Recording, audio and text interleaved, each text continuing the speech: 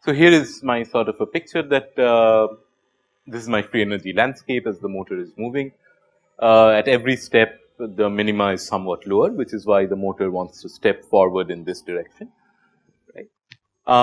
And there are these barriers of course, and the difference between these barriers is coupled to this energy of ATP hydrolysis. The impetus to sort of move forward in its preferred direction is coupled to this ATP hydrolysis step. So, ATP or GTP whatever, it must bind and then hydrolyze and release the energy in order for the motor to move forward. And in a simple sort of Arrhenius picture, these if I think of this barrier, this free energy barrier sort of a, or free energy landscape sort of a picture, then these rates are sort of proportional to e to the power of minus beta of delta G of the barrier, the free energy difference of the barrier. This tau is something like the frequency with which you attempt these barrier crossing moves. So, if I now want to couple it to this hydrolysis, what I can do is that again at a very zeroth order, the simplest sort of way I can try to calculate this is to go back to this lattice picture and say that, so here is my assumption that I say that every step of the motor is accompanied by hydrolysis of a single ATP molecule. Okay. So, which means that here is my motor sitting on here on this nth lattice site, and then in solution there are these ATPs and ADPs and PIs floating around, right.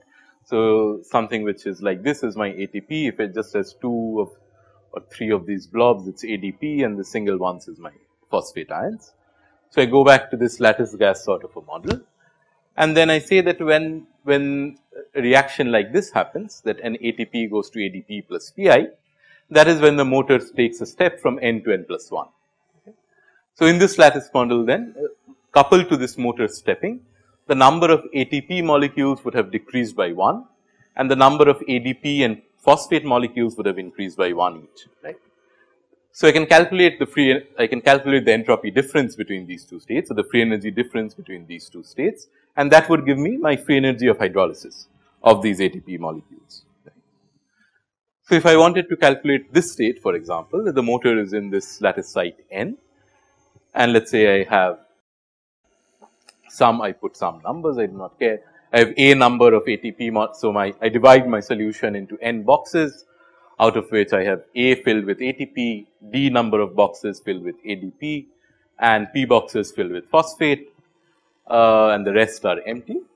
Then this is the weight of that state, and I have these many triphosphate bonds, A number of bonds. So, beta into A into epsilon of the bond, right.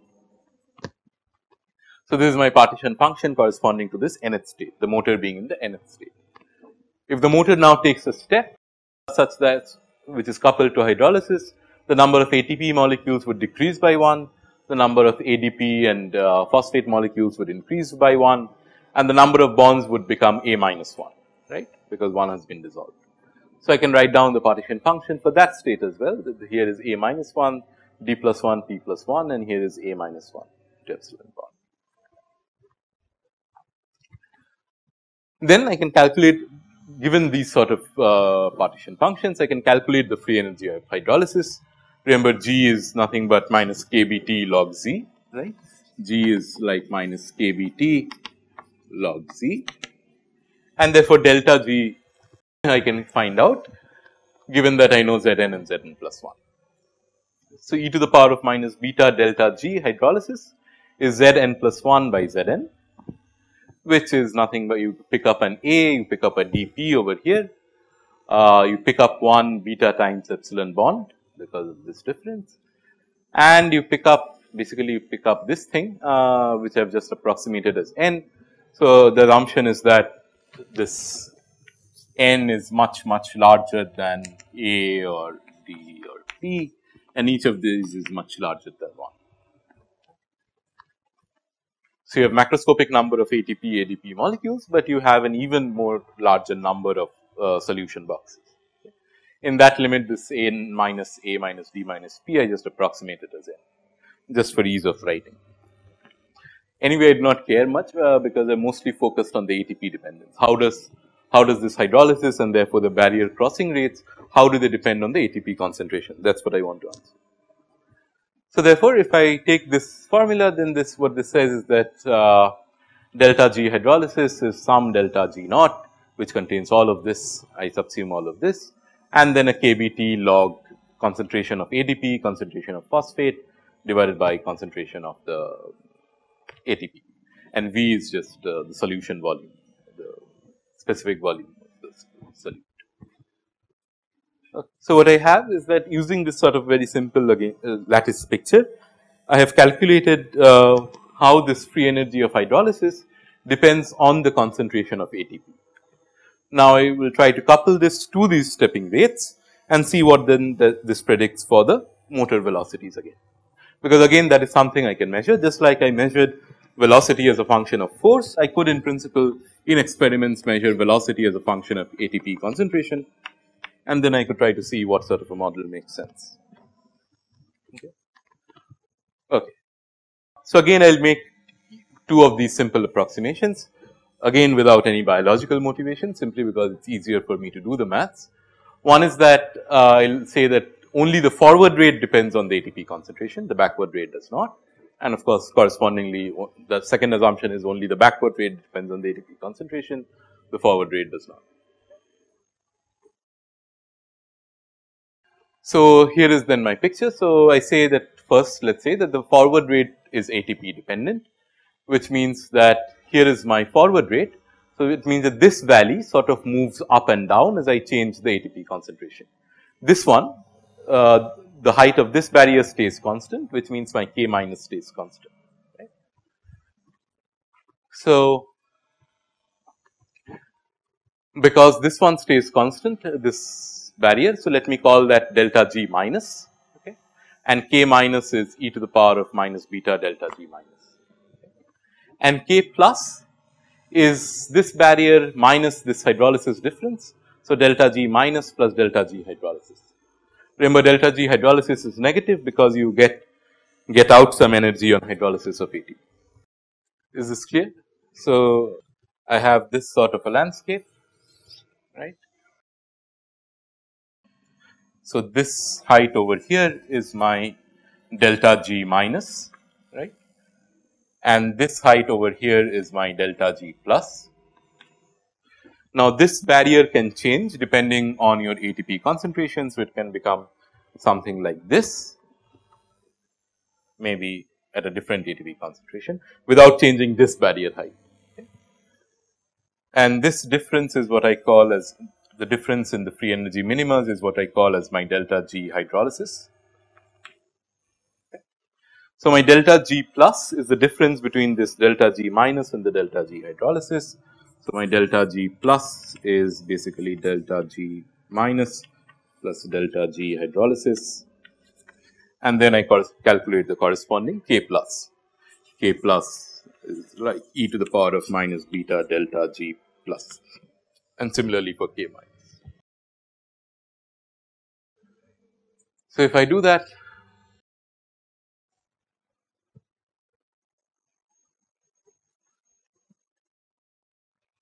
right. So, if I do that, this is what I get, and this delta G hydrolysis, remember, I have now written in terms of my ATP concentration using this simple lattice gas sort of a model.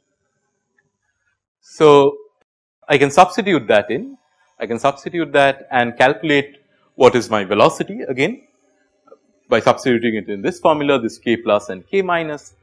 I put everything else that comes in this K plus 0 term. Okay.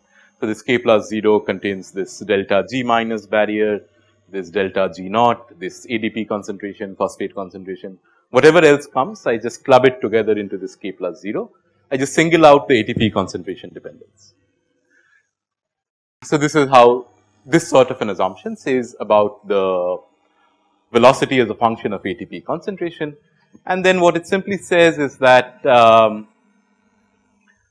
velocity sort of increases linearly with the ATP concentration, right. It is just some K plus 0 times the ATP concentration and minus something. So, there is an intercept. So, effectively what it says is that this velocity if you plotted it as a function of ATP concentration, would go as something like this. Okay. Immediately you can sort of see that this is not a very good model, because the motor has some inherent speed limit. If you keep increasing the ATP, if you were at very low ATP concentration, so where ATP is therefore the concentration of ATP, or rather ATP hydrolysis is a rate limiting step, then of course you could say that yes, as I increase my ATP concentration, I would expect my velocity to increase maybe. But beyond a certain point, when ATP is at saturating concentrations, you will get somewhere, but you cannot keep increasing indefinitely, right. The motor has some biochemical constraints that what is the maximum speed it can achieve, which is not captured by this sort of an assumption, that if I say that the entire forward rate, the entire ATP dependence is in the forward rate, then that is not a very good model, because even naively you can see that that is not going to fit in with what you measure in experiments. How about the other limit? So, you can say that, well, only the backward rate is going to be ATP dependent, which means that I will keep this part of my free energy landscape fixed. I will change the depth of this minimum, right. So, that this K minus is now going to become a function of ATP, this K plus is going to be constant. So, again I write this, so now my thing which is stays constant is this delta G plus. So, express my delta G minus in terms of delta G plus and the delta G hydrolysis. Yes, I agree. So, what you are saying is I would run something like this. So, let us say I go with this forward rate assumption that this only this thing will change as I change ATP, and therefore, I go from here to here with some step for this sort of a transition, where this one would need to change.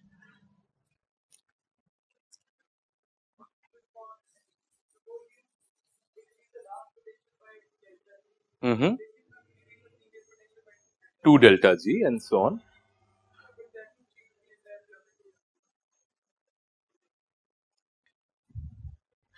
Yeah, but the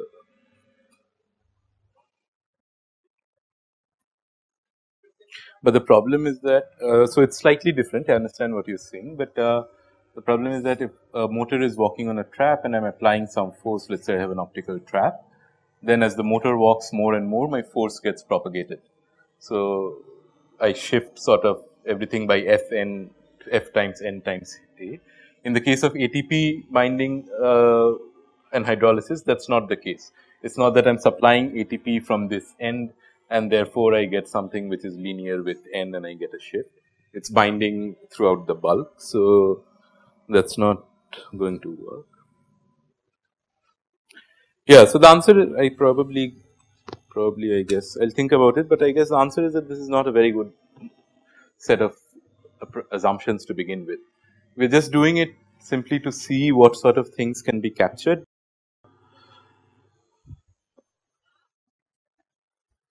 I will think about how to make this a little more realistic, at least within this context.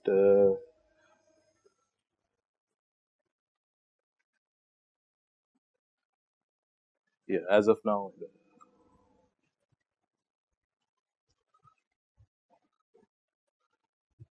So, if I just go on with this, so in this case, if I took that the backward rate only was ATP dependent, then again I would get some sort of a dependence on this of the velocity on this ATP concentration, and again everything else is plugged into this K minus 0. And then if you plotted this, this looks something like this. It grows and then it saturates to a value which is like AK plus. Right. So, that again is slightly more realistic than this other case. So, at least within the context of these models, what it says is that K plus is simply K plus, and the K minus, if I put everything together, is going to be a function of ATP and forces. So, okay. That at least within this simple family of models, that is what sort of makes sense. These sort of rates would get you closest to these experimental measurements. It would still not explain all the measurements like we saw, and it has, at least this one has some internal inconsistencies, it seems. But that is because in some sense we have started out at a very, how to say, we started out with a very wrong assumption which will never physically hold, which is to say that I have said that my motor has no internal states, right, and so it's, let us say, in this side versus this side. So, if the motor has no internal states, they really, under sort of an equilibrium, under sort of an approximation, there really should be no way of distinguishing this hop from that hop. Okay.